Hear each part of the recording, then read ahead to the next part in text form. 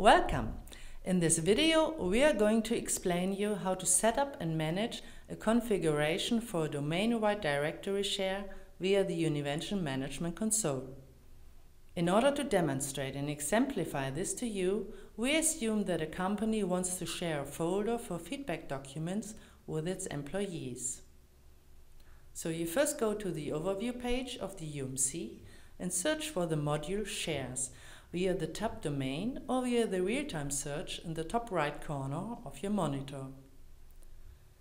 Once you open this module, you see an overview of all existing directory shares. To set up a share, click on the button Add. A new window opens. Select now the container /shares/your domain. Click then on Next in order to get to the basic settings. The basic settings allow you to configure the name, server and path of the directory share, and in addition, you can also select the owner and owner groups. Under File Permission, you can determine who will receive permissions to read, write, and/or manage the directory. In our case, the group domain users receives complete access to the folder.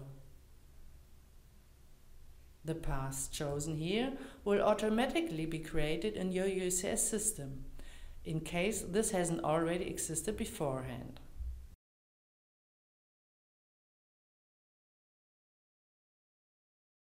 The settings for Windows-specific shares can be made via the Samba tab.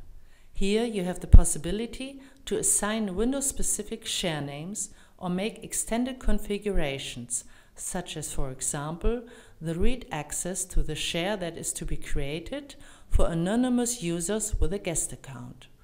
Afterwards, simply save the share via the floppy disk symbol. Go now to a Windows computer in your domain and log in as a user of the group domain users. Then open the network share. Below the computer object of your UCS system, you should now see the share you created. To test it, create a document and save it. In order to delete a share, simply select the checkbox of the share and click on the now appearing button Delete. Confirm deletion with a second click on Delete. This was our short introduction into the topic of how to configure shares in UCS. Further information and download possibilities can be found at univention.com.